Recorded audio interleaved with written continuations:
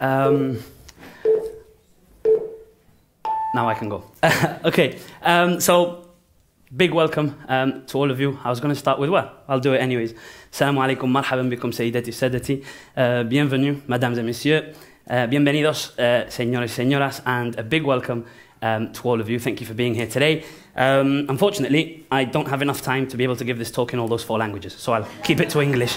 Okay, so yeah, welcome. As you can see, the title for today up there is the 14-kilometre Diaspora, Gibraltar's Forgotten Saviours. So again, it's a triggering title, and that's the whole point of it. The 14-kilometre Diaspora, what the 14 kilometres relates to, is basically the distance between Gibraltar and Morocco, okay, and the Straits.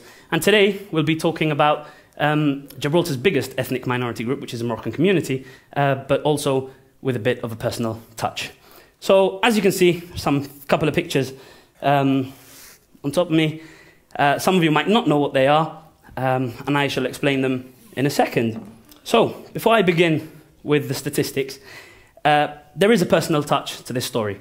So I was born in Morocco back in May 1994, and at that time, Moroccan workers here were not entitled to bring their families over. So I had to live away from my father and away from both my grandparents, because both my maternal and paternal grandparents worked in Gibraltar and came here when after the frontier was closed, and did their bit, and one of them is still doing their bit till today.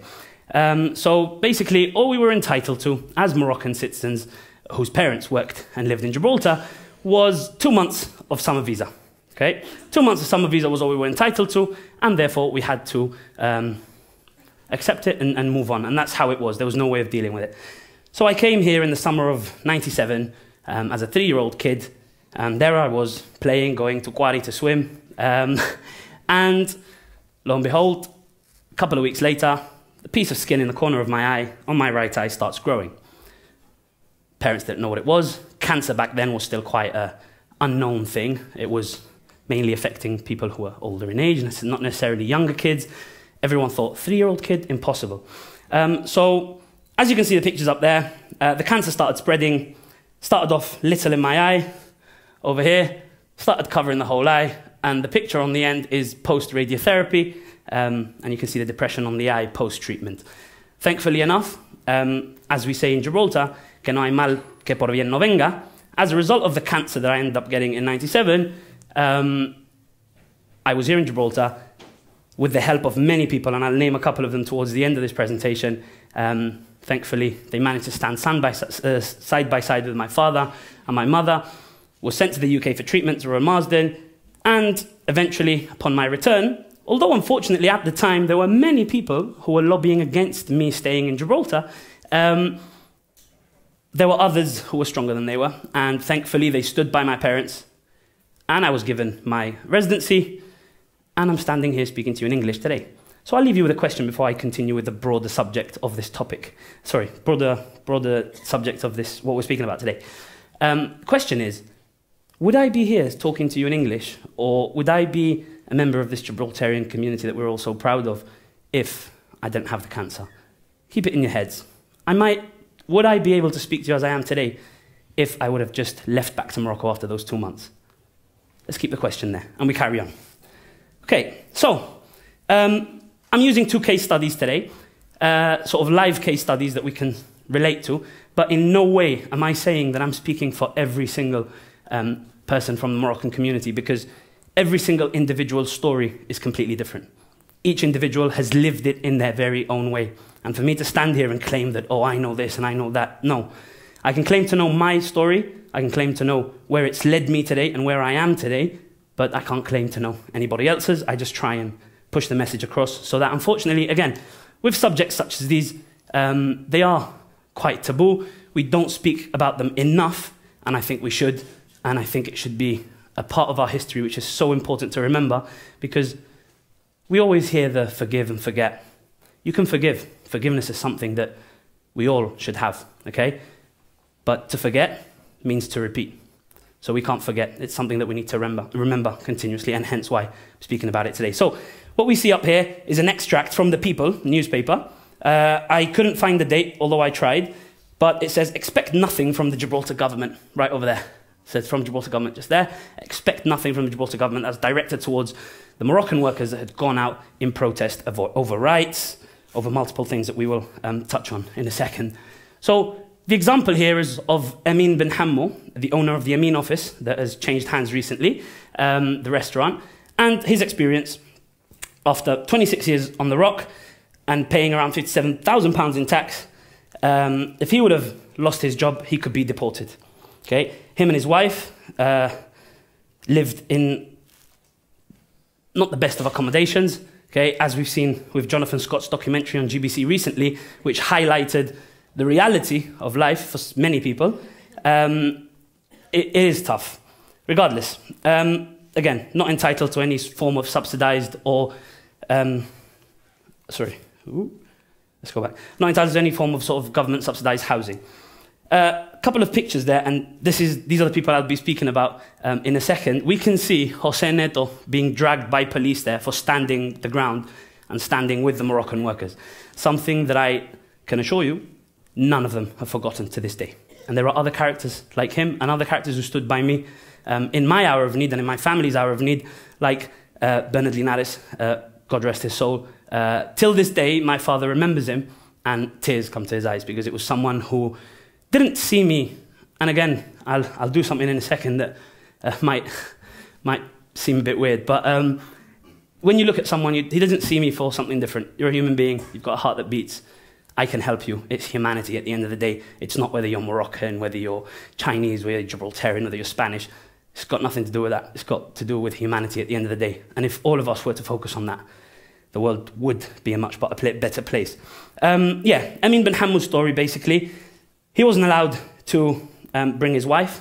The rule back then was if you were working in Gibraltar, your wife could only come if she had a job. And to bring their wives, they'd have to find cleaning jobs with sort of armed forces, wives in the houses of people that were here with the armed forces, etc. That was like the loophole that Moroccan workers could access. The story here, which really touches me about Amin bin Hammoud's wife, it's the story of many Moroccan mothers at the time, is that she was pregnant. She went to the doctors for a checkup. They told her a delivery date. The doctor immediately called the authorities and said, this Moroccan lady is pregnant. So the authorities, police, followed her home and said, if you don't leave by the time you deliver, we will forcibly repatriate you. Okay? Why, you may ask? Well, of course, if the baby is born in Gibraltar, then he's technically a British citizen and entitled to his rights. And that is something that we did not allow back then. Again, I do say, forgive, but don't forget. These things are part of our history. We need to embrace them, we need to learn them, and to drive away any existing resentment the minute we accept them and say, wow, what a time to be alive, what a time how people stood up for their rights, and how we've changed and what we've become today. That is something we need to applaud ourselves for as a community. Regardless, so that was just one example of many, and that's Amin bin Hammoud's wife. The son, Ilyas, is a friend, and he's actually a Borders and Coast Guard employee today. So, and if I'm not wrong, that was the oldest son, and that was him. More pictures showing Moroccan ladies, just over here, sitting. I'm sorry, but the projection, you might not see it as well. Moroccan ladies sat over there. This is in the airport. They sat in the airport in protest, and at the time, the airport was the only method of sort of bringing things in to Gibraltar, and to cut it off, to have people sat there was a big problem, so they had to try and deal with it quickly. More pictures of men and women being forcibly removed by police, and they were protesting in peace. Before I move on to the next slide, God.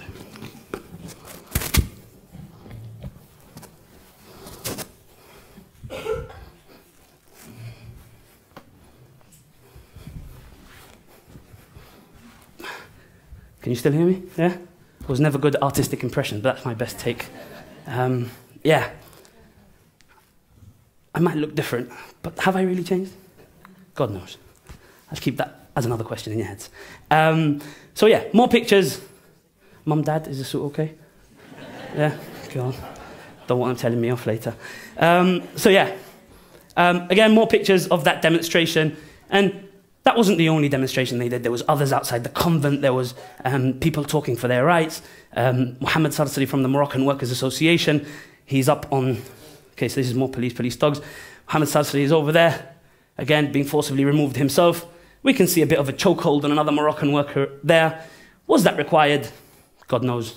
We're not here to judge. We're here to show certain things. And again, I didn't say this at the start, which I should have, but apart from not being able to tell everybody's story, 15 minutes is nowhere near enough to highlight the plight of the Moroccan workers here in Gibraltar. It is nowhere near enough. And again, what I'm trying to do in these 15 minutes is stimulate discussion, stimulate talks, see where we're actually lacking as a community, see where we're lacking in our history, in our public services, in what these Moroccan workers did for our community. So if I look at dates, and I remind myself here, the border was closed for over 13 years, okay, initially opened just for pedestrians, and then opened for motor vehicles later on, but it spanned from 1969 all the way to 83 and then 85, if I'm not wrong. Oh, it's over here.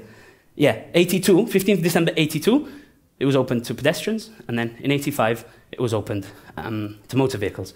So in all this time, Gibraltar lost the Spanish workforce, and therefore, they had to bring someone. Brought the Moroccan workforce, over 2,000 labourers, without whom, okay, Gibraltar might not be the Gibraltar we know today. And why do I say this? I like backing my things with evidence. My uni professors would be proud because I reference and I cite.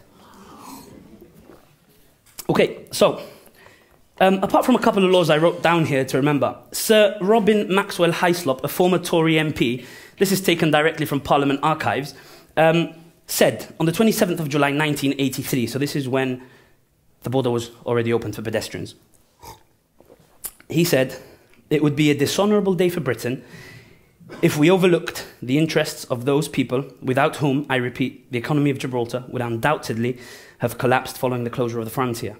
Does my honourable friend accept that it was the wish of the Spanish government that it should collapse, but that many Moroccan workers filled the gaps and enabled Gibraltar to survive?" Okay, this is directly from an MP, a Tory MP for Tiverton, which is next to Exeter. So this was a conversation that some people higher up were having, but unfortunately it didn't trickle down at the right times. Pardon me. So, again, pardon the pun, but Moroccan workers in Gibraltar were stuck between a rock and a hard place. Okay? Literally. It was difficult for them. It was difficult for many of their families. And although I was given the right for residency, I still recall difficulties in my childhood with something so basic that if I spoke to you about it now, you'd be like, wow, okay? I didn't have a passport, and I wasn't entitled to a British passport until the age of 18. Why? Because neither of my parents had a British passport. Therefore, it meant I was locked into Gibraltar, and if I needed to go into Spain, we had to go to the UK to get a Spanish visa to be able to do that. I recall days when I was going for doctor's appointments for my treatment, and we'd try our best, my father and I, to find un huequecito to get an appointment in the Spanish embassy to get that visa and be able to cross the border. If not, we'd be locked off. So trips to Bahia Park, for example, down the road in Algeciras. For a while, I couldn't go. And then after a bit, when we started having good chats with the Spanish authorities, I'd have to go a week before with some of my teachers, so big thank you to all my teachers that helped with that, you know who you are. And I'd have to sign certain papers to be allowed out. So all of these things, and again, so much more I could be speaking. I'm looking at the timer and God, it's scaring me. I'd like to say something else. And again, these quotes, they hit home because they're very important. In Panorama on the 10th of December 2010, a report written by Unite, okay, supported by the Trade Union Research Unit in Oxford, was published on the eve of the International Day of Human Rights. The report proved that the Moroccan community are very hard workers, pay their taxes, take very little back. In other words, net contributors to the economy. It is now time to end over 40 years of discrimination and to give these hardworking and loyal workers the same rights as the rest of the population. They also went on to describe the treatment as economic racism, research reveals. And following this, another 54-page report by a barrister called Daniel Blackburn, Professor Keith Ewig, Professor of Public Law, and Jonathan Jeffries, a lecturer in trade union education, under the umbrella of the ICTUR, with the help of José Neto, the help of people like Bernard Linares. And they wrote this 54-page article. It was presented by Charles Cisarello, District Officer for Unite, and it further complemented the stance of the initial findings, and leading lawyers like Karen, what's her name? Karen Monaghan in the UK. I'll wrap it up. Apologies. Yes, there is a lot more left for this, but thank you so much for listening. Maybe at some other point. Thank you for having me, Julian. Thanks for the rest of the team, and thank you for listening.